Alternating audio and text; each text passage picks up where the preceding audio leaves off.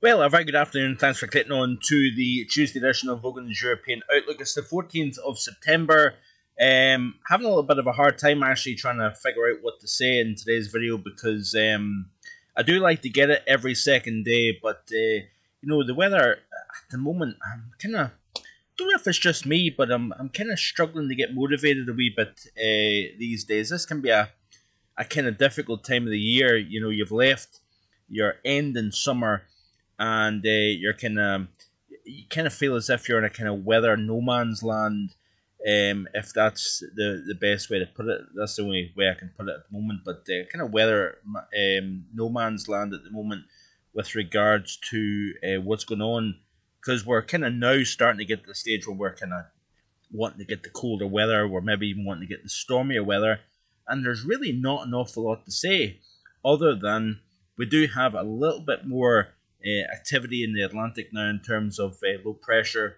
We're seeing kind of milder spells followed by cooler spells. Milder ahead of the front, cooler behind the front. And, it's a bit of a kind of doldrums of autumn, so to speak. There's nothing really too dramatic to speak about. There's no big storms to speak about or anything. We did, of course, have Nicholas that became a Category 1 hurricane just as it made landfall in South Texas, in the last 8 hours or so. That's bringing your typical wind and rain conditions that you would expect with a Category 1 hurricane. We are going to see, of course, impacts along the Texas coast, heavy rainfall, potentially significant rainfall, in fact, at that. And of course, that system will eventually move inland and dissipate. But I suppose one thing that is quite interesting is, I don't know if you happen to follow Marco Batanga,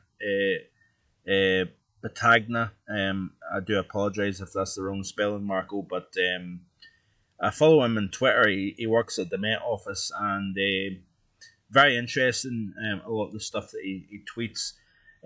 But this was a tweet that particularly caught my eye this morning, that said potentially record breaking strength of polar vortex coming up in the days ahead, which is quite interesting. And it made me wonder whether maybe this is a byproduct of the slightly more extensive Arctic sea ice that we've got at the moment over the Arctic. I don't know, it might have nothing to do with that, but it's certainly interesting to see the potential in the modelling indicating that for the time of the year at least, the polar vortex could be unusually cold. So you can see here off his tweet here, especially in this area here where he's highlighted the temperature at record breaking levels for this time of the year. So that kind of caught my eye. And of course, if you look at the GFS forecast, this is a 10 HPA. You can see here not much of a polar vortex at the moment, but as I skip through the loop, you can see here where the blues start to show up over the pole, representing the cooling in the atmosphere up at the stratosphere level. So you can see here, as I simply skip through the next 10 to 15 days, a noticeable cool down in the atmosphere at 10 millibars. So, of course, that is an indication, as you would expect at this time of the year, a cooling within the Arctic atmosphere aloft here. And like I say, we don't know whether there's any kind of connection with regards to that and the more extensive Arctic sea ice that we've got.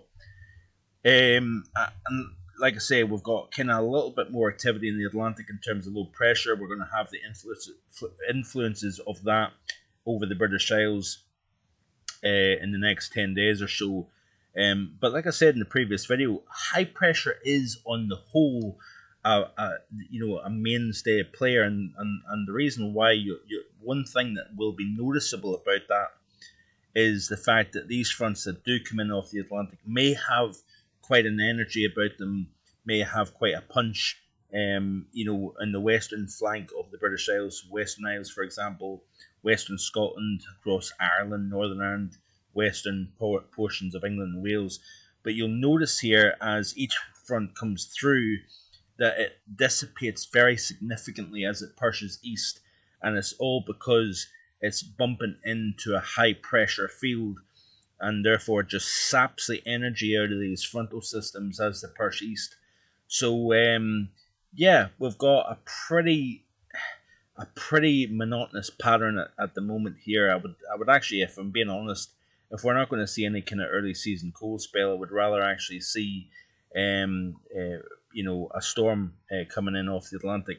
But you can see here what we're going to have is these kind of pulses of warmth followed by cool, and it's all indicative of ahead and behind low pressure. So you can see here very clearly this is Friday. A system over the UK, warmer associated with that ahead of the front, and then of course the back end we've got cooler air that comes rolling in, warm across the central Mediterranean. These are 850 millibar temperatures, by the way. But what is interesting is as we skip through the upcoming weekend, behind that front, we've actually got a bit of a dislodge of Arctic air, early season cold coming into Scandinavia and down into Central Europe here, Eastern Europe as well, which is quite interesting. Another system coming into the UK. You can see it here even in the temperature profile because you get these wee surges of warmth then followed immediately behind by colder air coming in. So that is representative of an Atlantic system moving into the UK. And that's actually a reasonably chilly air mass by the end of the month here behind one of these areas of low pressure. And of course, the warmth ahead of it over Scandinavia here. So we've got this back and forth, up and down seesaw in temperature over the next, the remainder of September. Fairly typical, and that is basically my thoughts this afternoon, this Tuesday afternoon, and I'll kind of close up from now. Hope you enjoy the rest of your Tuesday, and I'll be back in the next couple of days with more. Bye for now.